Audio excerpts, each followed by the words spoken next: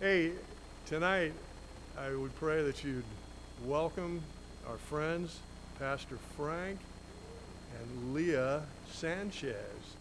They're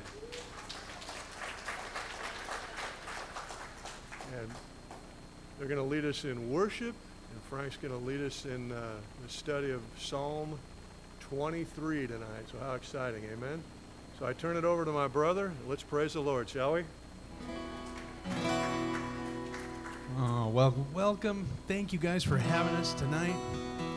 I'd love to invite you to stand. I don't know how you normally do it, but if you want to stand, and if you want to sit at any time, feel free to do so. But let's go before the Lord and thank Him for the opportunity. Lord, we're looking forward to being with you. We are grateful, God, for your presence whenever two or more are gathered. And Lord, we know that you inhabit our praises. So Lord, as we bring our praise unto you, we would just ask that you would be glorified, lifted high in our hearts, Lord, and we would be drawn close to you as a result of being here tonight. We love you, Lord. We pray we would love you more as a result of being here on this night. In Jesus' name, everybody agreeing, saying, amen. Praises rising, eyes are turning to you. We turn to you. Hope is stirring, hearts are yearning for you. We long for you. 'Cause when we see you, we find strength to face the day. In your presence, all our fears are washed away. They're washed away. Hosanna, Hosanna, you are the God who saves us, worthy of all our praises. Hosanna, Hosanna, come have your way among us. We welcome you here, Lord Jesus. Hear the sound of hearts returning to you. We turn to you. In your kingdom, broken lives are made new. You make us new. When we see you, we find strength to face the day. In your presence, all our fears are washed away. They're washed away. Hosanna, Hosanna, you are the God who saves us, worthy of all our praises. Hosanna, Hosanna, come have your way among us. We welcome you here, Lord Jesus. Hosanna, Hosanna, you are the God who saves us. You're worthy of all our praises. Hosanna,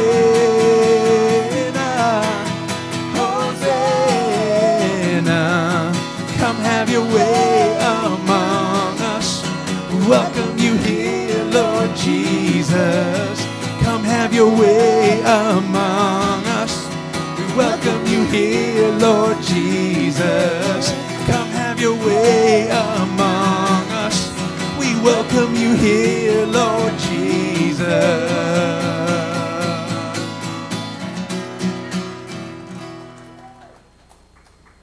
Good to worship, isn't it? Yeah, praise the Lord. Hey, a couple friendly reminders, if you don't mind.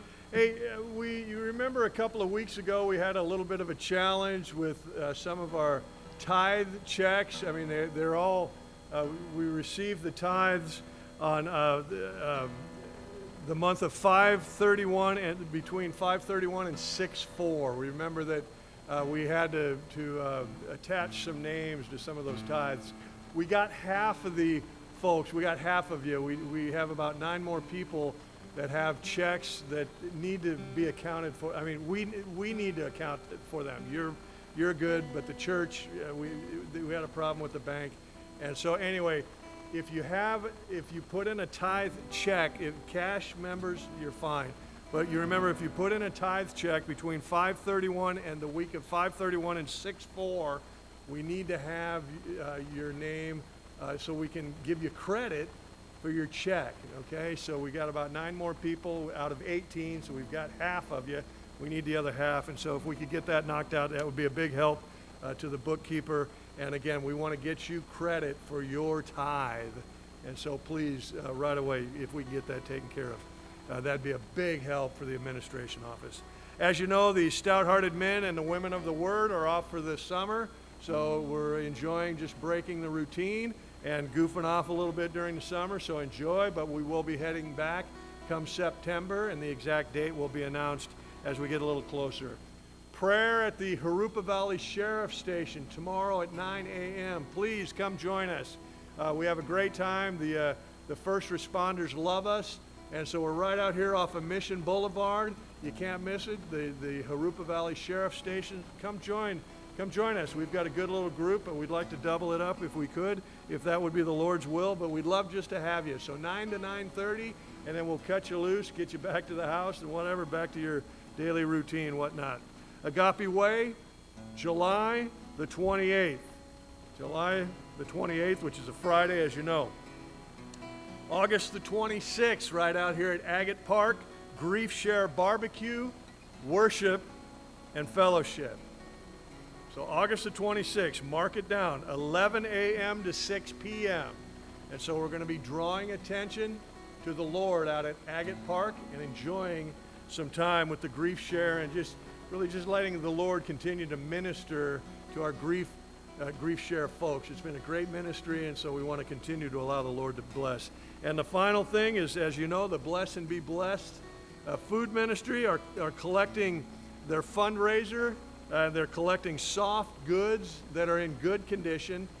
You know, I've got plenty of rags that I keep in the garage, and I use the rags accordingly. So we want good clothing that is still serviceable and things like that.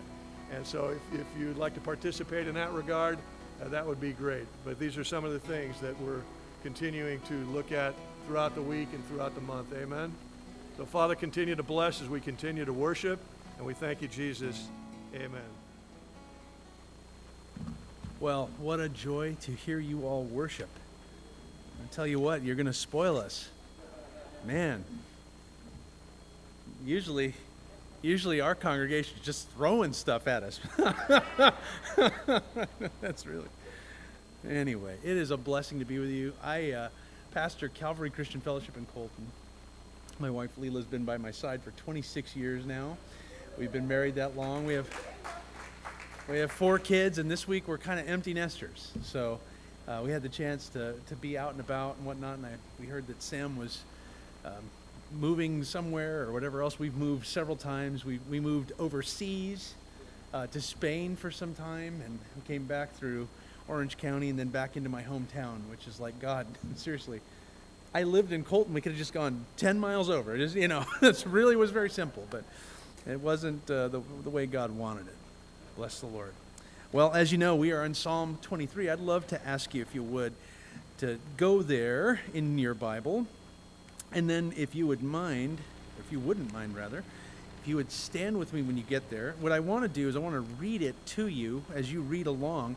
It used to be that when we all had King James Version Bibles, this is a very simple thing, but now we sound like we need an interpreter. Like there's a lot of tongues going on. Someone has the NIV, the CSB, the BLT over here.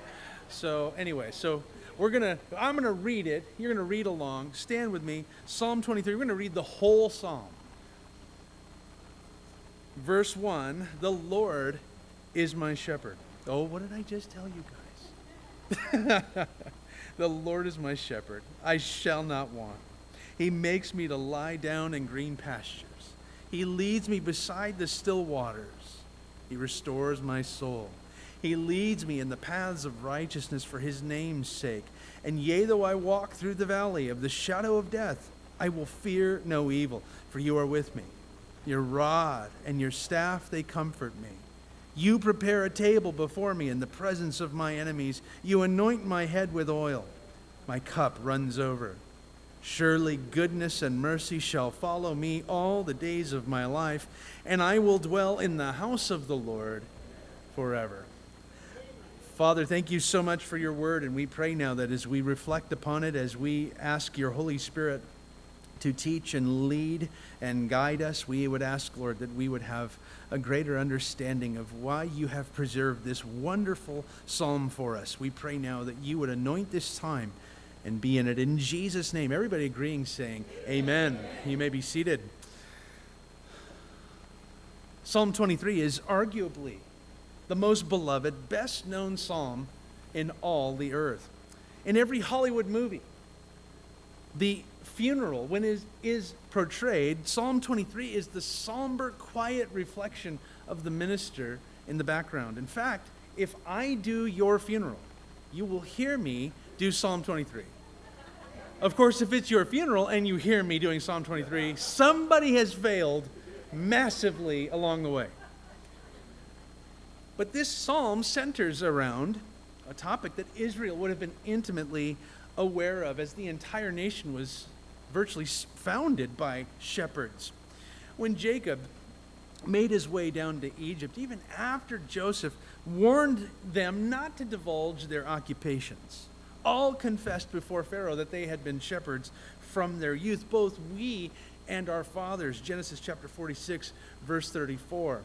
God looked upon the leaders eventually of Israel as shepherds. 2 Samuel chapter 7, verse 7. And of course, at the time of this writing, the most famous shepherd in all of Israel was the shepherd king, psalm writer David. In this beautiful section, David writes in homage to his shepherd. Many commentators would confess to you and believe that this was written sometime later in his life.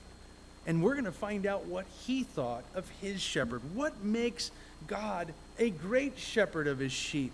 What does he offer that no other shepherd can? Let's examine this together and see what we discover. Verse 1, the Lord is my shepherd. I shall not want. He makes me to lie down in green pastures. He leads me beside the still waters. He restores my soul. He leads me in the paths of righteousness for his name's sake. What a beautiful statement to read. The Lord is my shepherd. David uses the covenant name of God to reveal the strength of their relationship. This faithful God of Israel is my shepherd. Please make note of the tense of that phrase. This psalm only makes sense to those who have a present tense relationship with their God. If he was someone's shepherd or could be their shepherd in the future, this psalm will fail to land its punch. Scholars, again, believe that this was written later in his life. David was trying to figure out how he could assess his life's success. What was the explanation?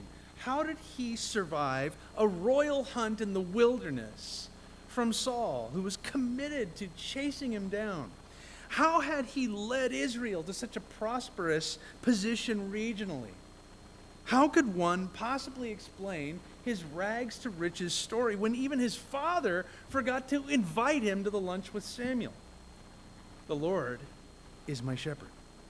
David, for all of his wisdom and his prowess, knew that he was not the master of his own destiny. He was simply a lamb, and God was his shepherd. I pray you see yourself that way.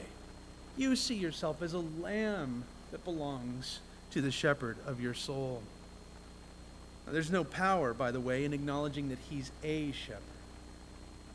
That's no good. And you can't even tell if he's good unless you know him personally. Because God is David's shepherd, one of the primary benefits is that he shall not want. This phrase might be better translated, I have no lack. And what a great truth to be told. You know, every shepherd's job is predicated upon anticipating need. For a lamb, like David, or like any one of us, to admit that they are without need is a wonderful testimony. David's words are powerful, especially in the light of modern thinking, don't you think? Many choose today to run their own lives, believing the false narrative that they know what's best for their lives and have the power to affect it. And no matter how it appears, even for a moment, they're dead wrong. Only those who walk in the shadow of their shepherd can say truthfully that they know what a life without lack is. So David describes this life first in light of provision. He makes me to lie down in green pastures. It may surprise you to learn that sheep are not prone to lie down. I didn't know this before I studied this passage. Mostly because I'm prone to lie down. I love lying down. But I don't have the spiritual gift of it that my son Caleb does. When he was younger, he would get up out of bed long enough to land on the couch, and then he'd slink down to the floor and eventually land on our lazy boy chair. And it was like perfectly named for him at that time, lazy boy. That was like the thing. He had a spiritual gift of laying down. He makes me to lie down in green pastures, but sheep don't do that. Look at this. God causes his sheep to lie down, to relax in green, lush, and fresh pastures where the ground is both soft and nourishing. Philip Keller wrote a book many years ago entitled A Shepherd Looks at Psalm 23. Are you familiar with that? Who's read that book before? And nobody has ever read the book. Okay, everywhere I go, same thing. You guys got to read this book. It's a standard work. I heartily recommend it to you. According to him, a lamb won't lay down under 4 conditions. First of all, in the face or fear from predators. Second, he won't lie down if there's friction between he and another sheep. Third, he won't lie down if flies are around to pester him. And fourth, he won't lie down if there's famine. So imagine what David is insinuating here about the shepherding wisdom of his covenant God. First of all, God knows how to eliminate our fears, to take care of that which most causes us whatever phobia it might be. He knows how to deal with that, to calm our hearts in the face of fear. He knows how to grant wisdom and peace among our fellows, to be able to take care of that which might be irritating between fellow believers. I know it doesn't happen here, but at our church we have several people who love to make it their life's mission to destroy my life, and that's just my own family who comes. But anyway, and then there's flies that pester it. He's saying here that God has the ability to remove that which annoys us. And you know what? He doesn't do this by removing us from the situation. You know what he often does with believers? He changes their heart about the situation they're in. Many of you will be praying, Lord, get that guy out of my life. And what will happen is the Lord will get you out of your own life, that flesh that's in you. He will tear that apart and put a new heart in you toward that person. And then, boy, to say that our spiritual bellies are full to the brim by the feeding of his word. God alone meets the condition of a human being's need for rest. Our shepherd knows the best pastures to eat from and the best streams and waterways to drink from. The still waters won't frighten the sheep. They'll drink down deeply only from calm sources. The good shepherd is aware of his people's frailty and thoughtful of how best to lead them. After leading Israel out of Egypt, many of you will recall that this journey was not very long. Just a few days, right? Less than 2 weeks. 11 days, if I recall correctly.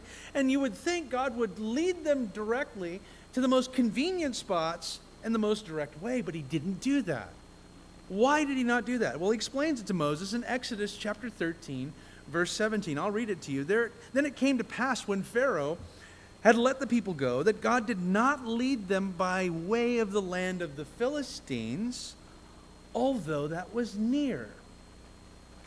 For God said, lest perhaps the people change their minds when they see war and return to Egypt.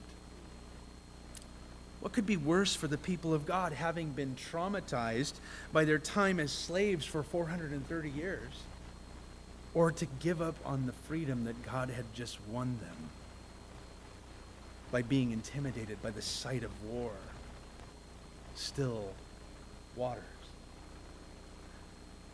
God knows where he's leading us, and the best way to bring us there with all of our mental faculties intact. When we are on his path, we're going the right direction. Where we need to be, but not only where, but when we need to be. And when we're on that path, he's busy restoring our souls. See, it's not all about the destination. It's about what's happening in you as you go. This word here, restoring, it speaks of repairing something or bringing one refreshment. And the tense of the verb is that it's repeated and continuous. The original hearers would have heard this phrase this way: he is always repairing, refreshing, and restoring my soul. Now, how many of us know that? How many of us know that that's something that's happening all the time? It's something that he does daily, hourly. Sometimes we think we've gotten over stuff. We think we've gone the whole way and we don't ever have to need to worry about anything again, and that person's not going to bother us, and then that person shows up. And wait a minute, I'm still bothered. I'm still being dealt with about that issue. He's still working in us. But have you ever wondered why? So that he can lead me in righteousness for his name's sake. Do you realize that a lamb that is injured will never walk where he's led? Sin and a refusal to submit myself to the healing institutions that God has ordained will stunt my progress in righteousness. Pain, either self-inflicted or experienced from without, will always lead a sheep to look for spiritual shortcuts. Continued attention and obedience to the word, fellowship with like-minded believers, and communion are the quickest and safest means in God's economy toward righteousness. But what does it matter if I obey him all the time? What does it matter if I always do what he says? And that's a problem right there, where you do not understand the word Lord, if that's your attitude. But let me answer your question anyway, you rebels. Why is it, what does God get from my obedience to him? Aside from your safety and flourishing, which I would assume all of us are invested in, to believe that God has the very best plan for our lives that leads to safety and our flourishing, I'd imagine you'd want to buy in on that.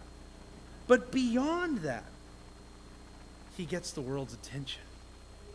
Listen to these alternate translations of verse 3. He leads me down the right paths for the sake of his reputation. That's the New English translation. He guides me along right paths, bringing honor to his name. The New Living Translation. In the end, God is putting us onto the right paths for our own flourishing, but that isn't his only motive. He's demonstrating through us what all could expect from him. Through you, God is openly recruiting.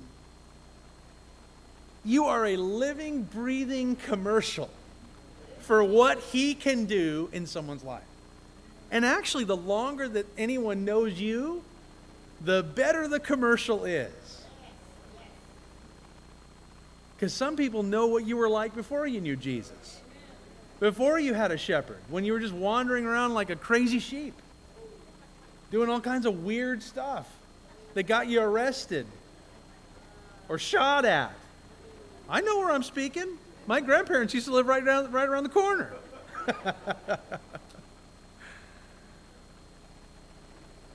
He's telling the world as he displays his character in us that this is possible for anyone. If he can do it with you, he can do it with anyone. Now you might think that's an impious or arrogant thought to think that God would say something like this about himself. And it would be if he were any other being. But because it's just him, it's just facts. Verse 4, yea, though I walk through the valley of the shadow of death, I will fear no evil, for you are with me. Your rod and your staff, they comfort me. Listen, when you are being led by the shepherd, you can be assured that you're being led to the most God-glorifying destination that you can go to. But that destination, because some of us go, yes, he's leading me, and therefore my life is going to be nothing but peaches and roses. Yeah, this congregation's very alive with wisdom. You can feel it. That destination in our lives is not ever reached without difficulty. Indeed, there are times when the Lord's vision for our lives demands that he leads us through necessarily daunting and intimidating terrain that cannot be avoided. Let's pick this up in verse 4. He leads me to the paths of righteousness for his name's sake. Yea, though I walk through the valley of the shadow of death, I will fear no evil. Even if I walk through the valley of the death shadow. What a harrowing description. The words are very interesting, don't you think? How many of you even just, if you saw a sign for death shadow, how many would just go that way? Nobody would choose it, right? Is David making a statement? Is he making a statement about death and his perspective upon it? It's a foreboding shadow, but it's nothing more than the blockage of light. Indeed, for a believer, this is true. As death is an enemy that is vanquished, its teeth are removed. Shadows are not harmful to anyone. And that's one explanation. It's certainly a matter of truth. Believers are never afraid to die, though we're quite picky about the way it might happen. I myself have put in the request for, in my sleep, natural causes. That's my favorite view of how I'd like to go. I read, though, recently of a man who died laughing at his own jokes. I'll take that one. I'll go for that one. Laughing at my own jokes. I already do that. I just get a good one going and kick the bucket that way. I'm good for that. But most commentators believe this to be an actual valley, which was home to a cemetery in the first temple period, and then a place of tombs during the second temple period. Being lined on both sides with death, it was a foreboding place of darkness in a valley. One that Jesus himself even traveled on the way to the Garden of Gethsemane. What an apt name. By the way, that isn't the only valley you and I have to traverse on our way toward the righteous path that God's leading us in. In Psalm 84, verse 6, that psalm is called the Pilgrim's Psalm.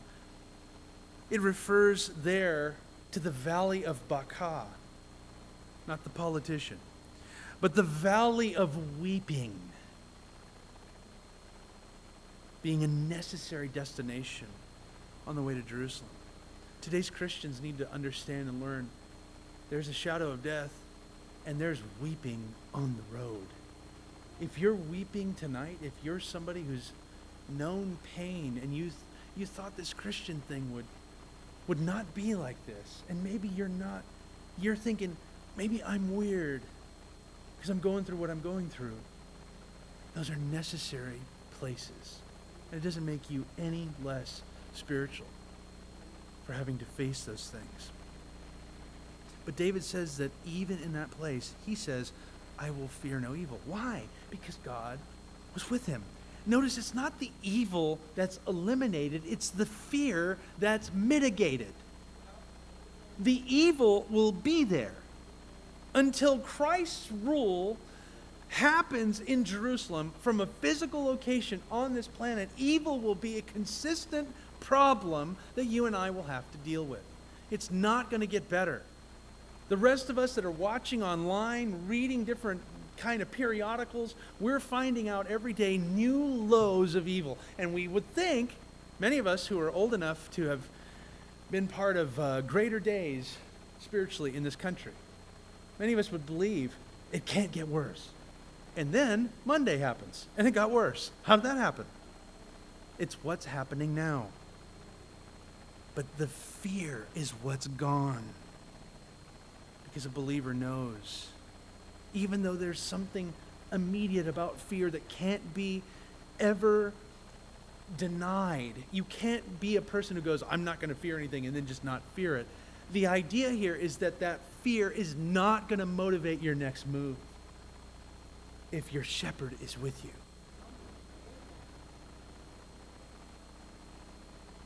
God is with us, and his rod is sufficient for us. But what is David trying to convey with these words? So both the rod and the staff, they refer to what the casual eye would see as a walking stick, but it's far more. The crooked staff is an essential tool of the shepherd. The rod, of course, was a measure of discipline when the lamb got out of line. The staff would have been used as a means of support, a means of defense against a predator. And we can understand the Lord's staff being a comfort. Maybe you've seen this video. I don't know if you've seen this. There's a lamb. The scene opens up with a lamb stuck in a little crevasse in a dirt road. It's been opened up by the rain. You guys had rain around here recently, right? Seemed like it didn't stop raining for a long time. I thought, I better build an ark. we have 2x2 animals. We have 2 rabbits. Whatever. I mean, we should get this thing going. It was really, really very harrowing. 12, storms. What did they call them? Anyway, there were a lot of rain. There's a video of this lamb in a crevasse, and the shepherd pulls him out, and he bounces up just a little bit until he jumps right back into it and another 5 feet away. And that is the total microcosmic picture of each one of us.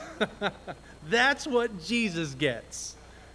That's his inheritance. He's ours. That's his. Each one of us knows what it's like for God to pull us out of the pit only to watch us jump back in voluntarily. So we are comforted by the fact that his staff pulls us out. We love that. That's very comforting. But what about the rod? Now, we've accepted that our lives are God's canvas to paint upon. We accept his guidance. But as we grow, we also become aware of our inability to follow precisely, if at all, when tempted and drawn aside from our purpose. I hate to tell you this. I know there's several very strong spiritual warriors in here. But there are sins that easily beset us. Hebrews 12:2. How many of you saw the same idiot I did on the freeway tonight? Right? The other person's always the idiot. That was very uncomfortable for some of you. Some of you were the idiot. I can see.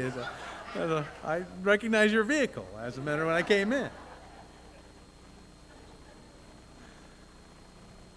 So we have our sin, but then we also have that inability to totally also always interpret his intentions. We're doing our best to honor him, but sometimes we're fooled by our own desires. And it's that time that his correction is such a blessing. Because you want to do what's right. You're hoping, you're thinking you've done what's right, only to realize, oh, I didn't see this. It's at that time when his rod of correction, though painful, is absolutely necessary. And in fact, for the child of God, it's not only necessary, but it is a proof of our relationship. If we had time, I'd have you turn to Hebrews chapter 12 and read there about how it is necessary for you and I to be chastened by the Lord, to prove that relationship to Him.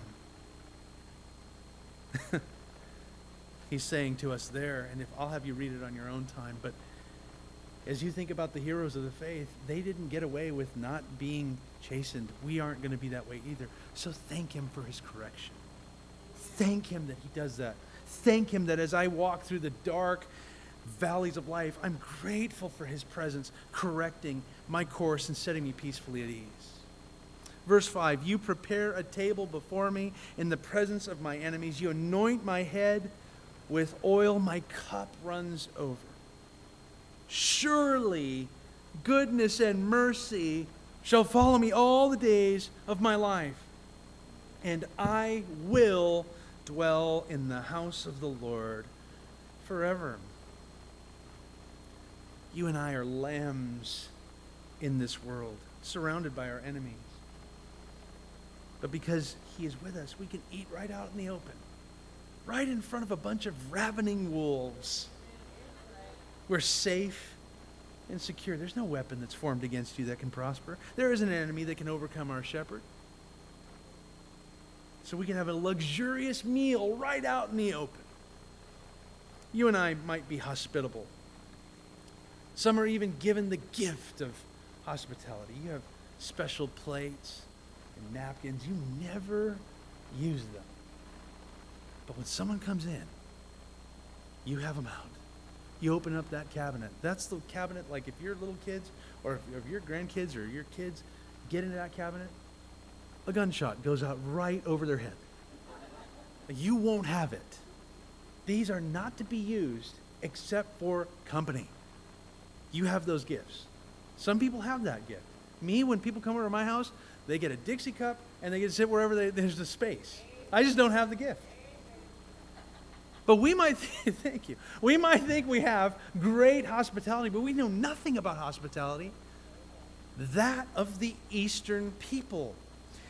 If you came into their house, if a meal was prepared for you, you came under the protection of the person and their entire family. They would protect you to their own death, even if they didn't like you. You have to remember, in these days, in the old desert nomadic days, you were the entertainment. Somebody came into town, like you didn't have TVs like they do today. It was so funny. We were in Israel back in 2001. My wife was great with child, our first one, as a matter of fact, and she was having all kinds of struggles, just trying to walk around with, big belly and whatever, trying to get down into archaeological sites and whatever. It was so much fun. At least I had fun. She was hating life for a while, but I just remember thinking as we came to this Bedouin tent, thinking about all the antiquated ways and whatever else. We walked into the tent and someone had a big screen TV just right in there, and a RAV4 or a 4Runner out in the back. Like, oh, this totally ruins the whole picture. But back in the old days, in the time of the Bible, if you came across a caravan, you were the night's entertainment. And even if they didn't like you, you came under their tent, you were covered to the death of the person who brought you into their tent. Now that sheds some light on some other kind of interesting stories in the Bible. Genesis chapter 19, in the book of Judges, same thing happens. I'll let you read those on your own. Some pretty sticky situations. But that's the way they thought about it in the East. It was customary in that part of the world, by the way, also to anoint guests with oil. That to me sounds just absolutely repulsive. I don't even like cream.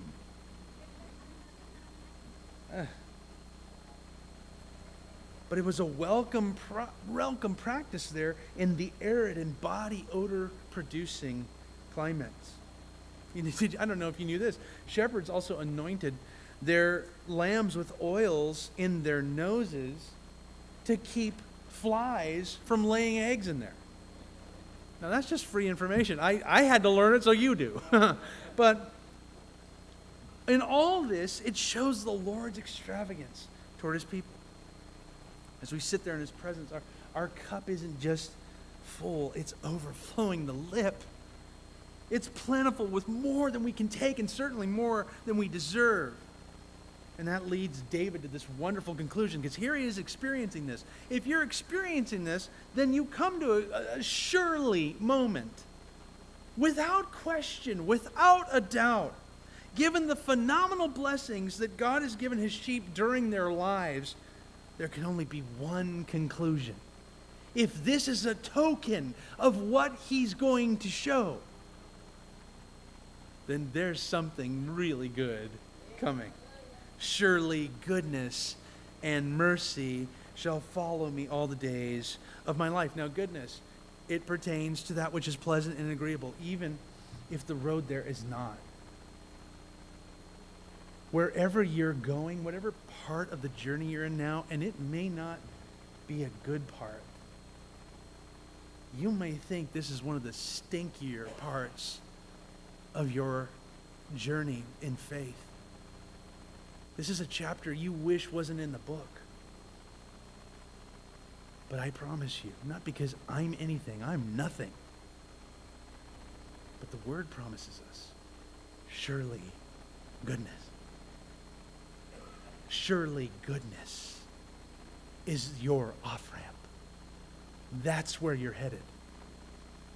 Oh man, you don't know my story. I don't know your story. I don't need to know your story, because I have his word. And you have his word. So even if you have a story and you believe the enemy's lie, you need to check yourself against the word. Because the word says, goodness and mercy. Mercy.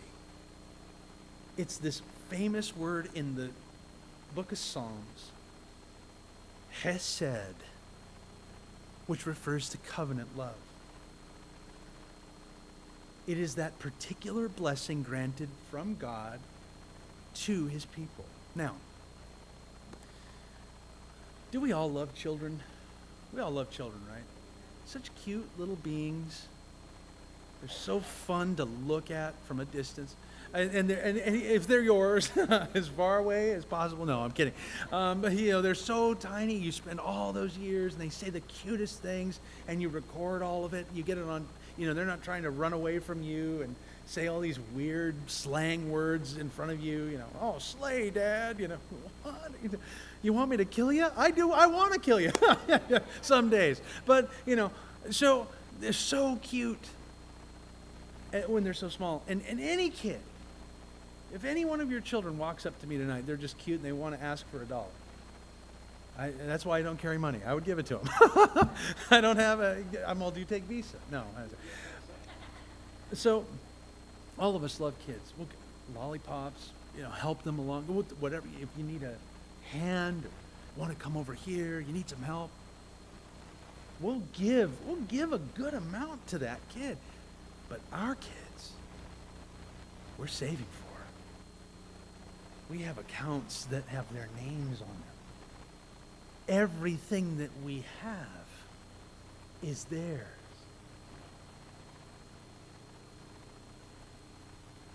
That's the difference between loving a kid and hesed. That's the word mercy. It's particular blessing from God to us, reserved for those in covenant with him.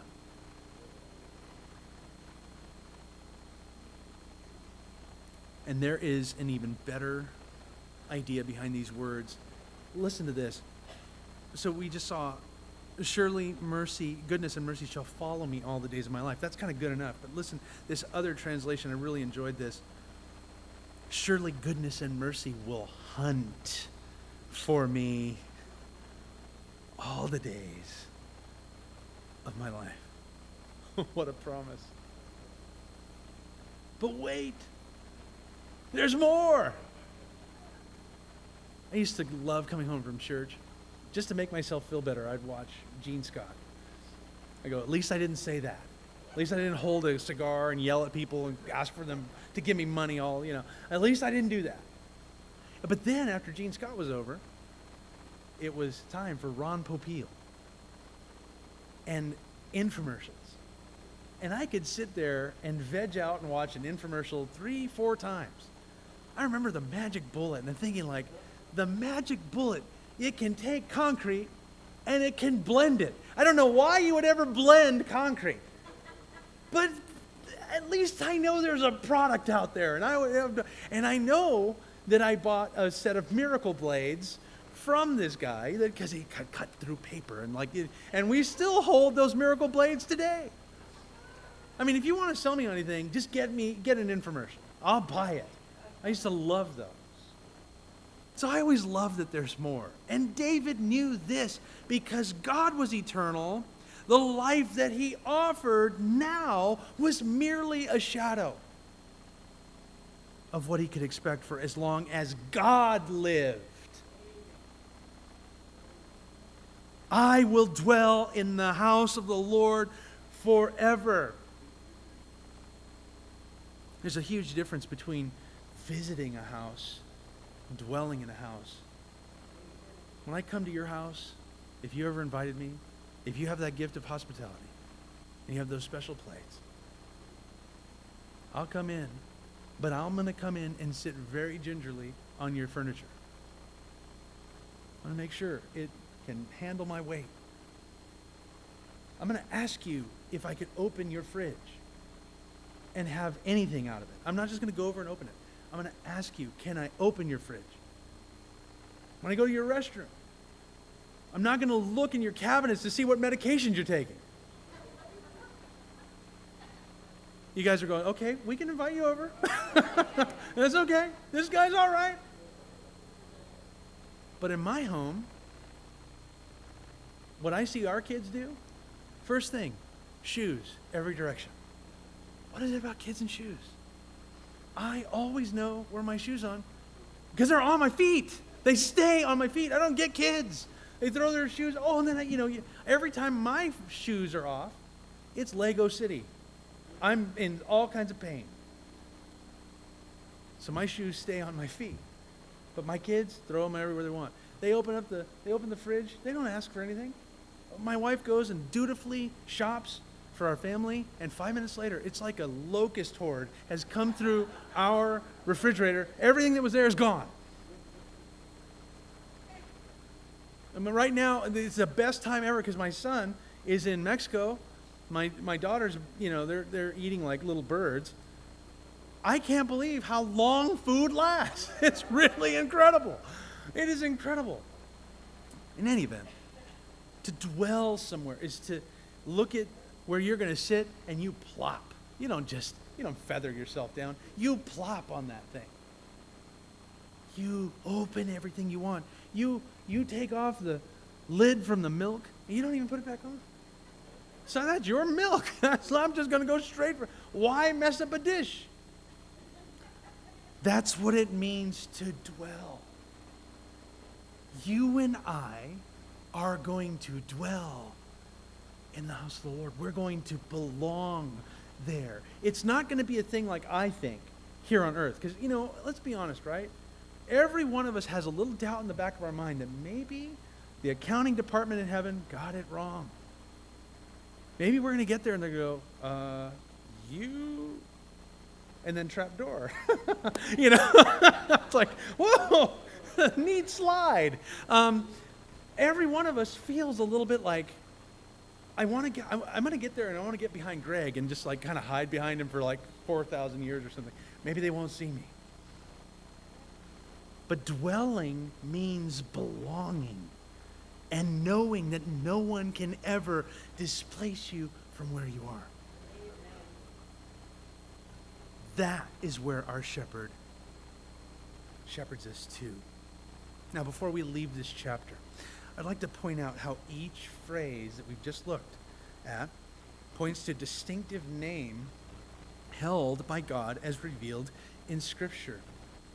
This psalm is an illustration of each descriptive title of God. For example, the Lord is my shepherd. The name Jehovah Ra'ah, the Lord my shepherd. I shall not want. Jehovah Jireh, the Lord my provider. He makes me to lie down in green pastures. He leads me beside still waters. Jehovah Shalom, the Lord my peace. He restores my soul. Jehovah Rapha, the Lord my healer. He leads me in the paths of righteousness for his name's sake. Jehovah Sidkenu, the Lord my righteousness. Yea, though I walk through the valley of the shadow of death, I will fear no evil, for you are with me. Jehovah Shammah, the Lord is present. Your rod and staff, they comfort me. Jehovah Ezer, the Lord my help. You prepare a table before me in the presence of my enemies. Jehovah Nissi, the Lord my standard of victory. You anoint my head with oil. Jehovah En Kadesh, the Lord my holiness. My cup runs over. Jehovah Manah, the Lord my portion. Surely goodness and mercy shall follow me all the days of my life, and I will dwell in the house of the Lord forever. Jehovah Chelech, the Lord my inheritance.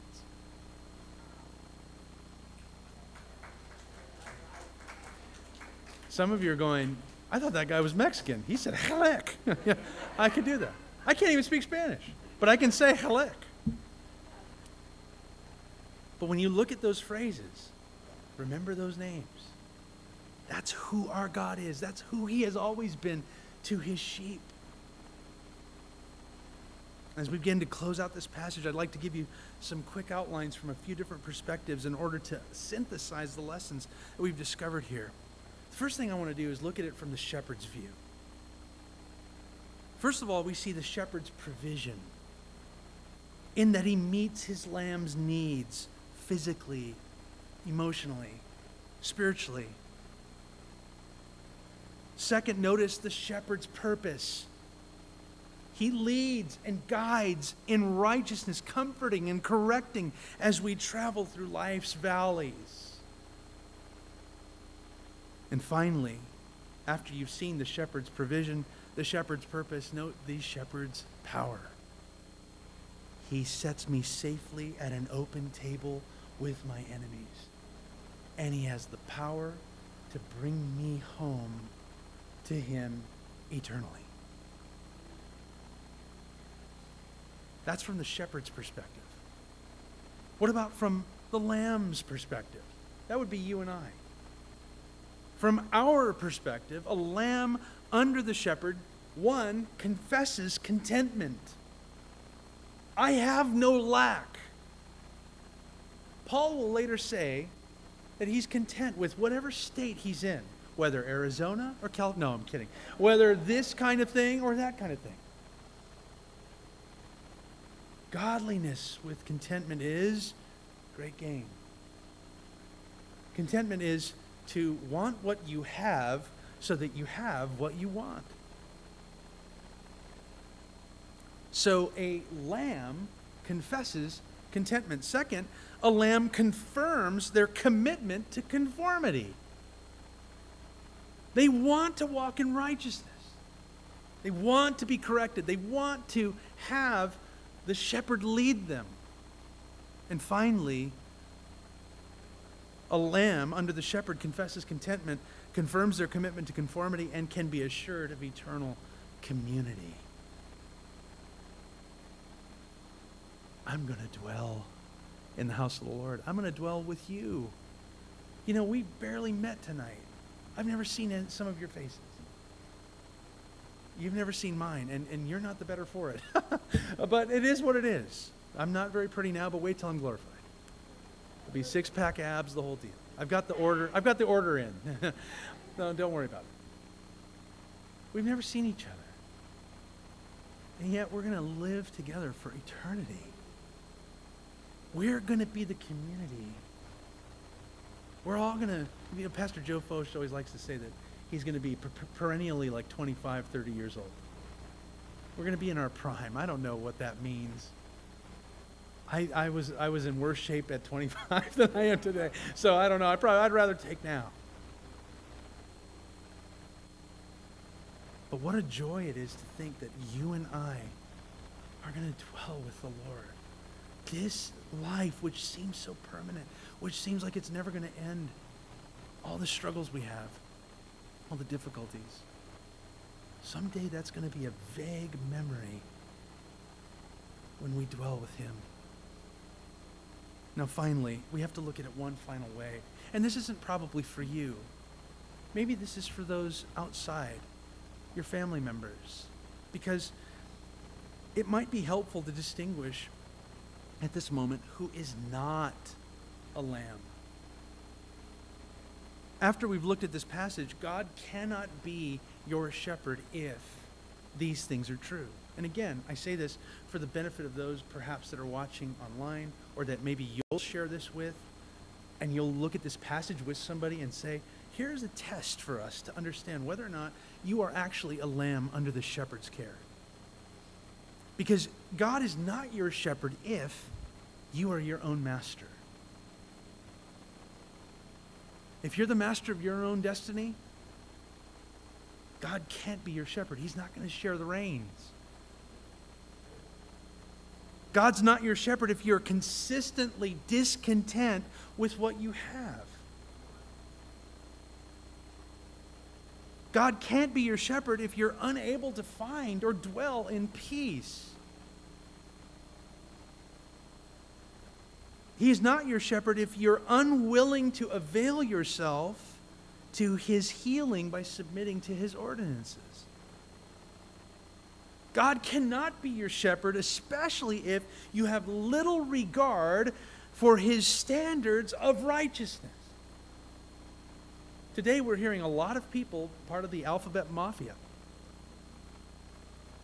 who are talking about how it only says this many times in the Bible that this sin is bad. It only says it maybe 3 or 4 times. Folks, a Christian who is under the shepherd knows he only needs to say it once. And that's law. God cannot be your shepherd if you're given to living a life of fear. It doesn't mean you're going to not be afraid. But it does mean that if you're not His, you will be dominated by fear. You won't want to give it up because it makes you safe to feel that. It's almost like fear is your Lord.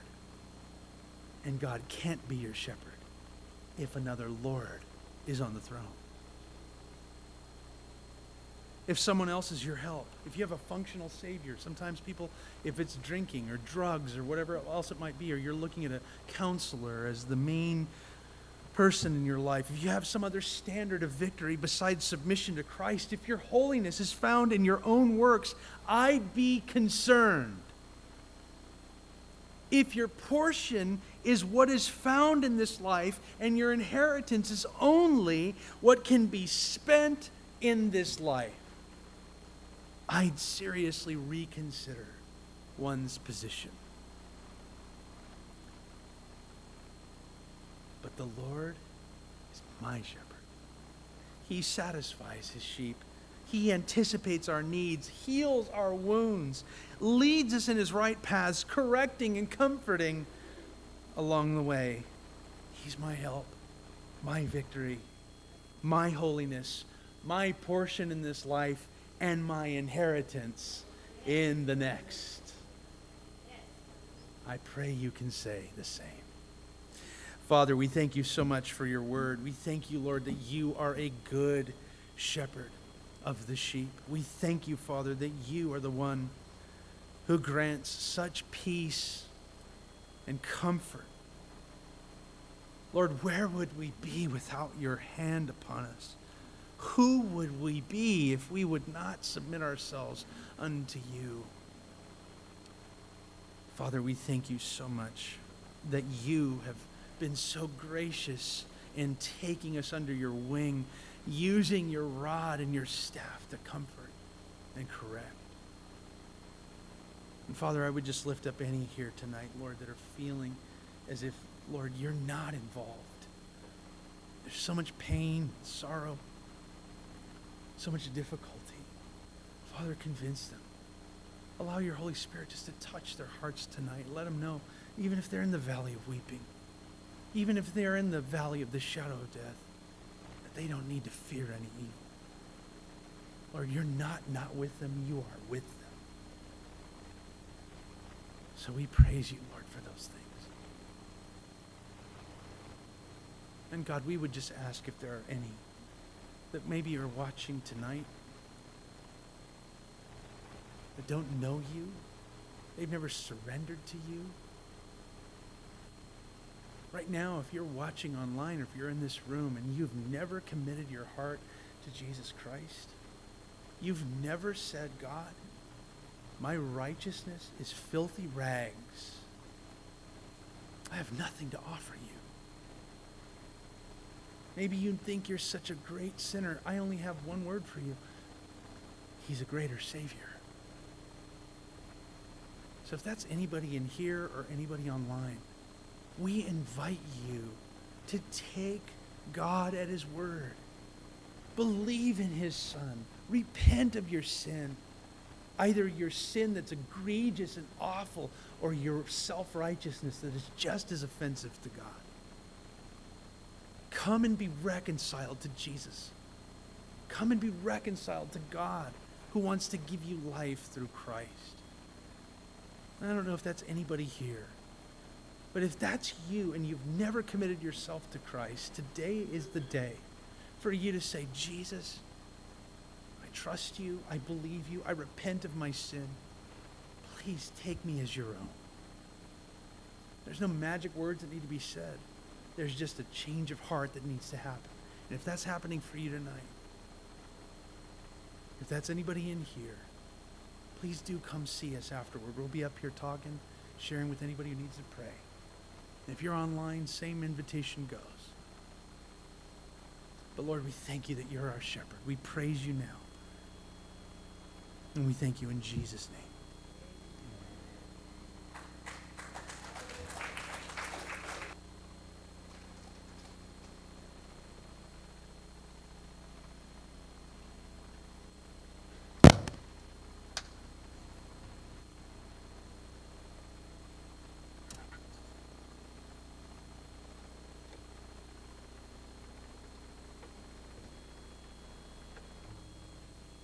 We stand for one last one.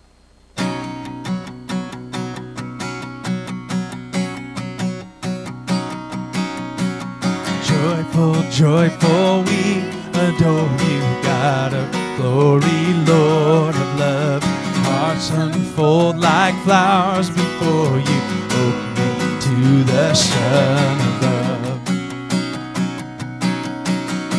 Melt the clouds of sin and sadness, the dark of doubt away. Giver of eternal gladness, fill us with the light of day. 'Cause you are the one who saves. You are the one who saves. You are the one whose hands lift us from the grave. You are the light of light, everlasting name. You are the one who takes all our sins away. You are giving and forgiving, ever blessing, never blessed, fountain of the joy of living, ocean depths of happy rest. 'Cause you are the one who saves. You are the one who saves. You are the one whose hands lift us from the grave. And you are the light of life, the everlasting day. You are the one who takes all our sins away. Jesus, you are my rescue. Jesus, you are my rescue.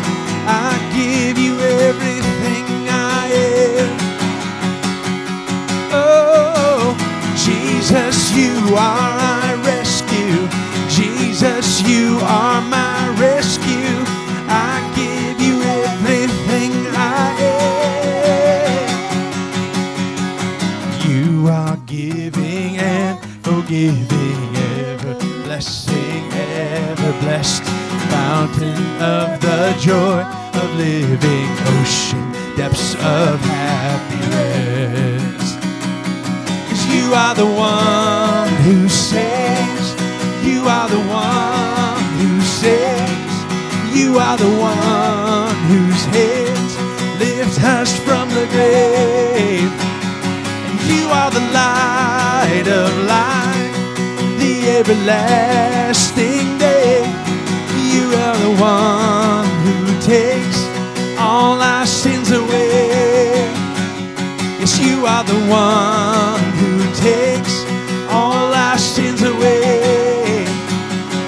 You are the one who takes all our sins away.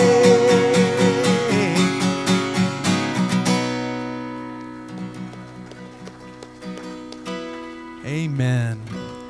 Once again, we'll be over here if you'd like to talk and pray. We would really love to have the opportunity with you. God bless you. Have a good night.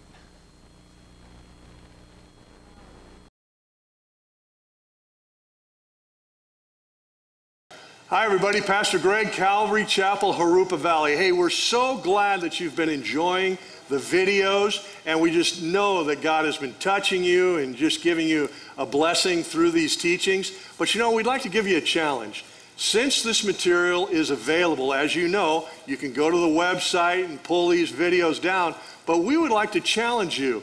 Since you're enjoying these teachings on a regular basis, we want to challenge you, why not share these videos? You've got lots of friends on Facebook and so forth and social media. Why not inject the gospel message, the Bible teachings of the Lord into your share partners? It would be a great opportunity to maybe start a conversation, but we would really like you to be encouraged and consider passing these teachings on. We want people to be benefited, so let's allow the Lord to do what he would like to do. But in the meantime, we're so glad that you've been joining us and enjoying these teachings. They will continue to come as the Lord tarries. But again, enjoy the Lord. Thank you so much, and continue to pray for Calvary Chapel here in the city of Jurupa Valley. God bless you, Pastor Greg, once again, and we'll catch up with you next time. Have a great week in the Lord. Bye now.